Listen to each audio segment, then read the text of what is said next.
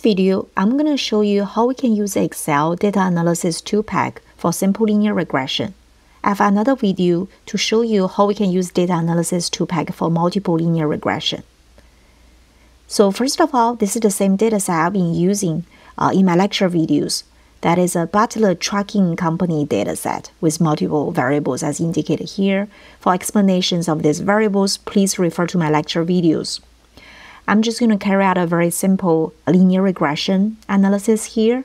And more specifically, we want to predict time using miles. So that means time is going to be the dependent variable. We use y to represent it. And miles here is going to be the explanatory variable or independent variable. We usually use x to represent it. Okay, so first of all, you have to make sure you install and load your Data Analysis ToolPak. If you do that, it will show up under Data. I'm in Excel, I click on Data. On the very top corner, you can see Data Analysis. I'm working with a Mac, but if you have PC, it's under the same data as well. So click on that.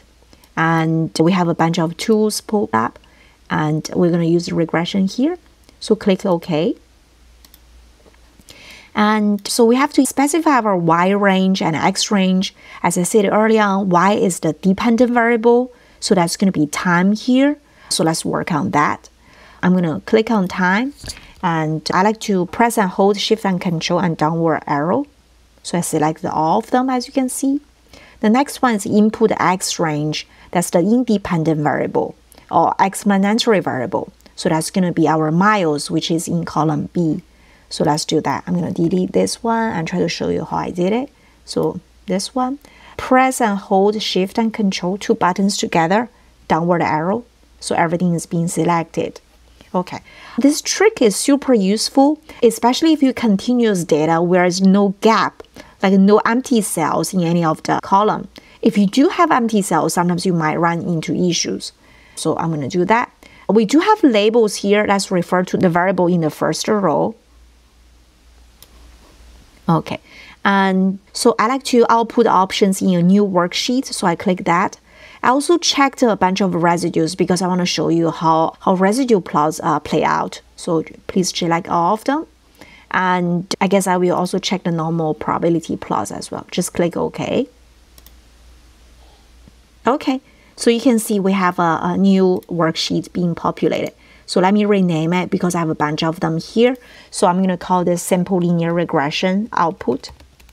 Okay, so I'm going to zoom in a little bit so you can see what I have here.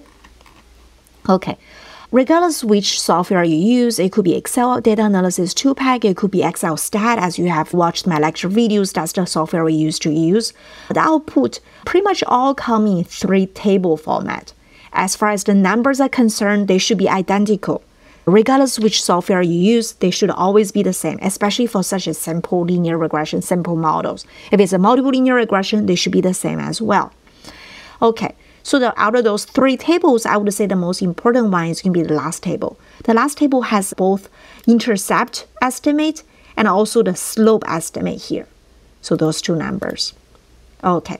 And so given those two numbers, we're able to write down our estimated equation. Estimated, we try to predict time equals to intercept. So it is a 2.428, 2.428. I'm going to round up to 3 decimals. And miles has a slope coefficient, that's a 0.069 multiplied by miles. So that's the estimated equation here, as you can see. Okay. And if you watch the lecture videos, you probably know the p-value here is super important. It's going to tell us whether this x is significant or not. We don't really care about the p-value for the intercept here. Let's focus on the p-value for the miles. So first of all, sometimes students get confused with this number. This is not a 2.15. Remember, p-value is always a number between 0 and 1 because it represents a probability. Over here, 2.15 is multiplied by 10 raised to the power negative 44. So it is an extremely small number. So you can pretty much round it using 0. Okay, so that means a very small p-value indicate miles is a significant predictor. Okay, so you should definitely keep miles in your model, right? So miles is important. And we can interpret the slope coefficient 0.0696. If the driver has to drive 1 mile more, it's going to take more time. And the amount of increased time is going to be 0.069 hours. And you can calculate in terms of seconds or minutes, depends on which one is more relevant for you. Okay, and so this is ANOVA table. Over here, we a lot of times focus on the F ratio, which comes with a p-value again. So you can see it's a E negative 44. Again, it is a very tiny. You can simply replace that by 0. So that means this is a significant model, right? And there's a bunch of other statistics given here as well. So you can see there's a R square, about 48%. That means about 48% variation in time can be explained by the variable miles alone. And adjusted R square is more relevant when we try to compare several linear regression models. We also have a standard error here. So this standard error is RMSE. Let me write it down. RMSE is 1.396. Okay. If you have watched the videos, you probably know there's a relationship between RMSE and the mean square of error. RMSE is just a square root of MSE, mean square of error. And we actually indeed have a mean square of error, which is given here. MS mean square residual error. So mean square of error is 1.96.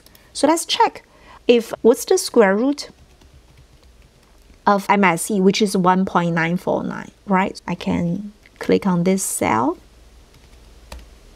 So you can see it's 1.396. This is nothing but the RMSE given here. So you can see they're indeed identical. I just verified the relationship between RMSE and MSE. So that shouldn't be surprising to you because RMSE just stands for root of mean square of error, right? You just take a square root of that, for sure you get it.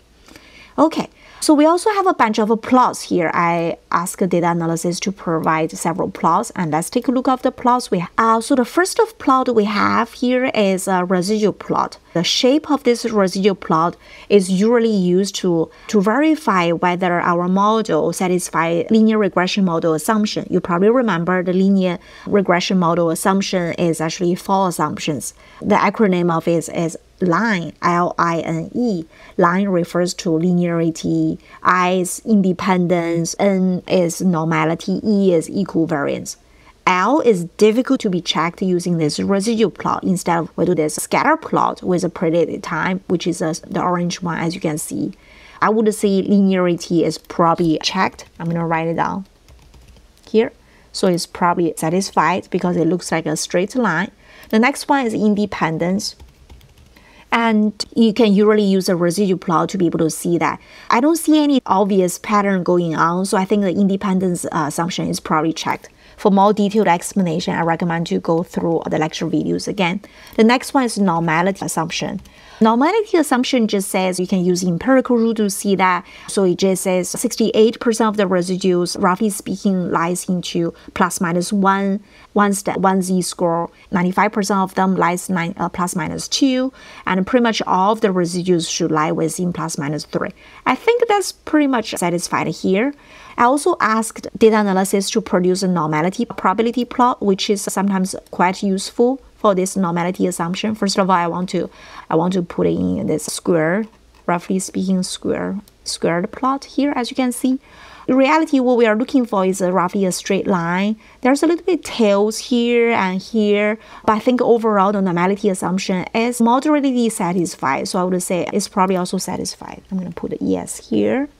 And the very last one is the equivariance. And equivariance just means the variability of the residues don't seem to spread out too much or change with respect to miles, which appears to be pretty much constant. So I would say it's also very checked. 4 assumptions, line, L-I-N-E, all satisfied.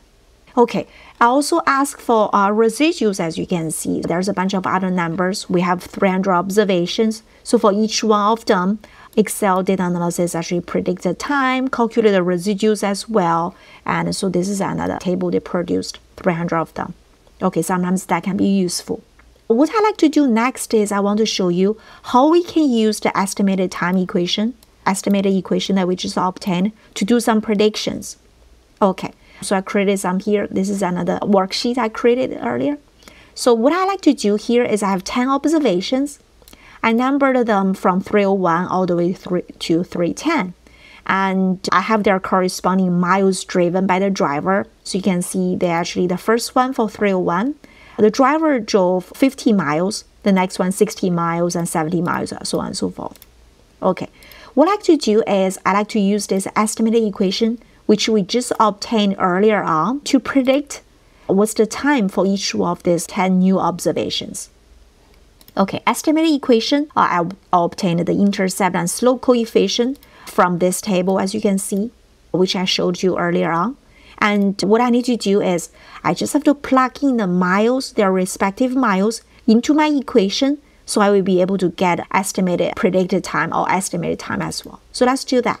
So what I like to do is, first of all, I'm going to write down, it's a predicted time, so I'm going to copy the slope intercept 2.428 plus the slope coefficient is 0.069 multiply the miles, right? So that's what I do. After doing that, I'm gonna move my cursor to the lower right corner of this green box until I see a black cross. After I do that, I can just double click so you can see all of them being filled. Alternatively, what you can do is you could also drag them down, right? It's the same number. Okay, so you can see it's pretty easy. Once you have the estimated equation, you can just simply plug them in to be able to estimate the predicted time. Okay, but there's one catch here. I want you to pay attention to the range of the miles for these new observations we like to predict. So it starts off with 50, it goes to 60, 70, all the way to 140. Are we able to predict for every one of those observations? That depends on the range of our data.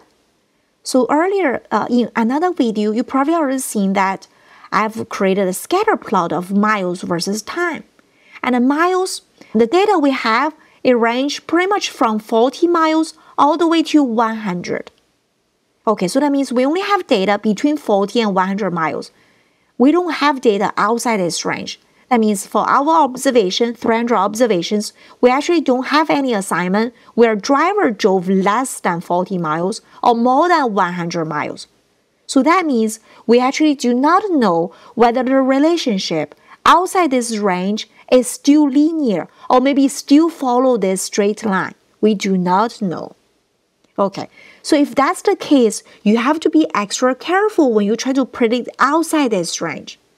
Okay, so for the data we try to predict, okay, so for 100, I think you should be very good. You should be able to use the estimate equation. But anything more than 100, that means for those 3 observations, I would be very careful, and I think I probably should not use the same equation like this. So you should not use the equations to predict them, simply because their miles, their corresponding miles, is outside the range of your data. So this is a common mistake I've seen a lot of practitioners do. They collect a bunch of data only between 40 and 100. They try to predict something outside this range. You try to predict what's going to happen for a driver who drove 200 miles. It's possible that it's going to follow this relationship, this straight line, but you never know. It may not necessarily. At least we don't have data to see that, to test that. You have to be very careful, and you probably don't want to do any predictions. So I would just say no predictions based on data. Okay, that's going to be the end of this video. I hope you have learned something new. Thank you very much for watching.